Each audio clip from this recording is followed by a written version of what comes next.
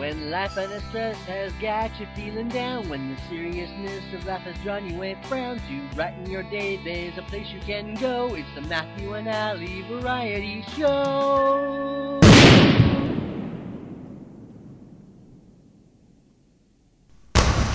Here it is, just after 8:30 in the morning, and Peter and I are waiting by another hotel in downtown for the airport, so they can take us down to the airport and I can ship out. We have about a half hour to go. So right now we're standing in the middle of BB Pong Hong. And that too. Watching the buses go by. Yeah, pretty much.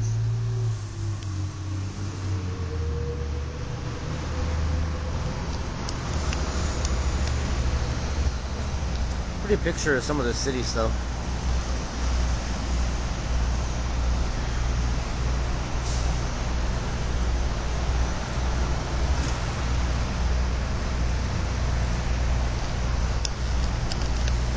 Sorry, I can only give you so much. There are buildings in the way.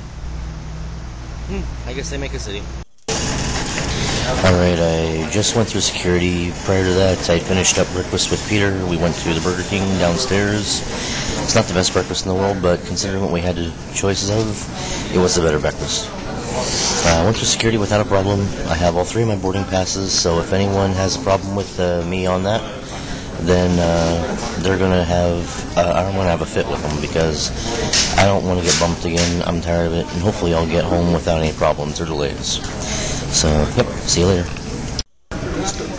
Okay, well, I went through customs without a problem. I'm still here at the Toronto airport, and I have my boarding pass ready for Denver, so they just called in a few minutes we're going to be boarding. Hopefully, when I get to Denver, everything will go fine, and I'll be in Boise at roughly 8:30 or so, I think is when I'm supposed to be there. But I was wrong earlier. I did not get all 3 boarding passes. The third piece of paper was a receipt. So when I get to Denver, I have to go to the gate, whatever gate that may be, for my plane, and get my final boarding pass from them. That should prove to be interesting. Oh well. The line was long at customs, but it went through pretty well. The longest wait was waiting for my baggage. And the guy keeps calling for people that aren't existing, so I'm going to let go now. Bye. Alright, boy, it's been a while since I last vlogged. Anyway, I am now in Denver, and I got my final boarding pass that they didn't give me in Toronto for some odd, or not Toronto, sorry, Halifax. Because in Halifax, I got 2 boarding passes. I thought I got 3. The third turned out to be a receipt. But I had the one from Halifax to Toronto, and Toronto to Denver. And when I got to Denver, I asked them, and they said, when you get to Denver, go to a kiosk, or go to your kiosk, and they'll print you off the boarding pass for Denver to Boise. And I finally found somebody, because there wasn't anybody at my kiosk, and they told me I could go to any kiosk, and they would be able to print it off for me. So that's what I did. I have my final pass. If they try and bump me, so help me Hannah, I will hurt somebody. But anyway, so far everything seems to be fine. Everything's going on time. And I should be home in roughly 3 hours, excuse me. I should be home around 8:15. So, yay! One more stop, home. Alright, I am home. I'm here in Boise, and I'm waiting on my luggage. My sister's here, but she's waiting on one of the other baggage things, because they already thrown some baggage out. As soon as I have that, I'm on my way home. Woo! Alright everyone, I am finally home. It's 11:18 right now. No, I didn't get delayed. Well, not a big delay.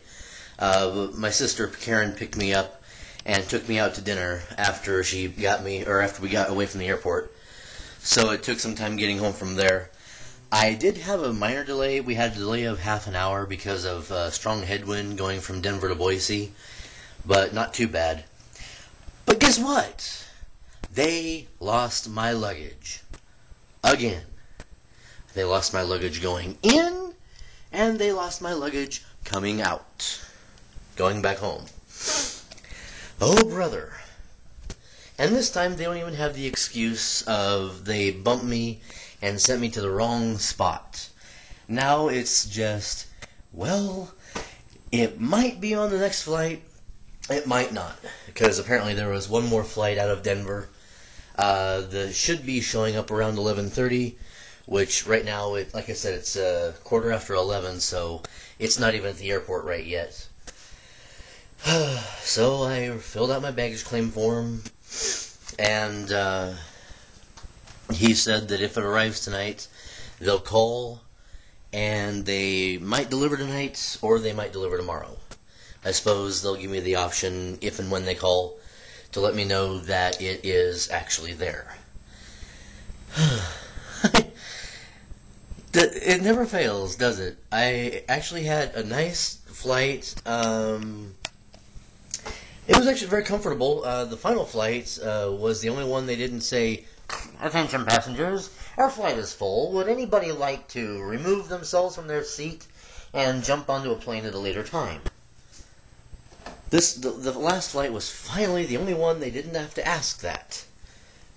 I don't get it. Why do you ask for someone else to get a different seat when they've already paid for it? And if the plane is full, not overfull, but full, they have a seat. It's confirmed. The plane can take the weight. If they weren't built for that, they wouldn't have that number of seats. Anyway, sorry, a little bit of a rant there going, wait, these were built for however many people get on a plane, I don't know. What is it, between 60 and 100 people? I don't know. I suppose that would also depend on the size of the plane. The only plane I didn't fly that wasn't a big one was the first plane from Boise to Portland on my in trip. It was just a little puddle jumper. Had propellers on the wings and all that jazz. But everybody else was a really big one that was 3 seats on one side, 3 seats on the other. And, yeah. Everybody else is a big one. But like I said, I'm home, I'm safe, and hopefully I will find out soon my luggage was too. That probably won't be on the vlog unless I include it sometime later. If I do, it won't be on this one. It'll be on something later in the week. But I'm home, so the Matthew and Allie Variety Show will continue sometime this Saturday.